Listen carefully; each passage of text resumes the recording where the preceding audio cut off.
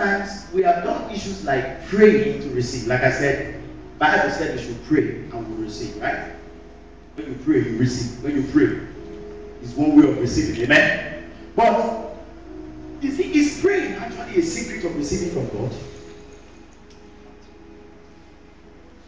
Church, is praying actually a secret of receiving from God? Now, some of us are getting confused here.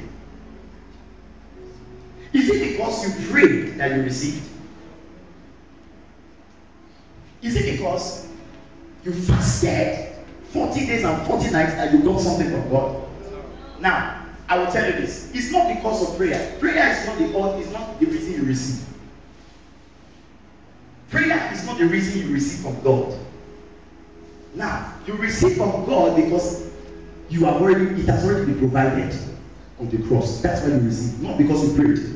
Your prayer is a way of catching it. Your prayer is just like a way of receiving that has like a Greek word, lambano. Lambano means this is something here, hanging, and you want to collect it. You jump and catch it. It's yours. That's the word lambano. So prayer is a way of receiving, but it's not the reason you receive. Whatever you receive is not because you prayed. You say, Pastor, are you saying we shouldn't pray? No, I love prayer. In fact, I fast. I love fasting and prayer. You say Jesus fasted 40 days and 40 nights. Are you saying we shouldn't fast? No, fasting is good. In fact, I fast. Sometimes I skip my meals. I don't fast the way people fast. Like many of us, so funny how many fast and pray. You see somebody fasting today, doesn't brush his teeth, doesn't comb his hair. Amen. So he just stays in the house. Nobody should come near me. And then he tells everybody that I'm fasting. Hey, bro, today I'm fasting. So you are cooking a nice meal. You are an enemy that day. And you see the way they behave.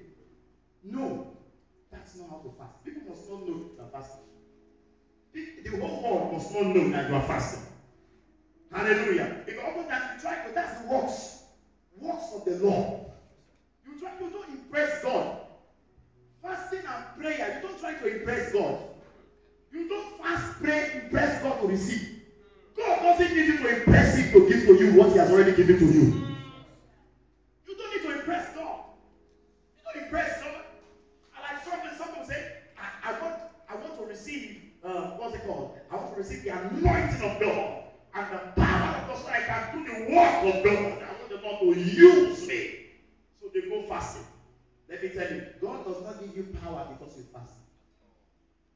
God does not give you grace. The grace, that said, my grace. He didn't say your grace. For the grace of God is sufficient for all your needs. That's all you ever need.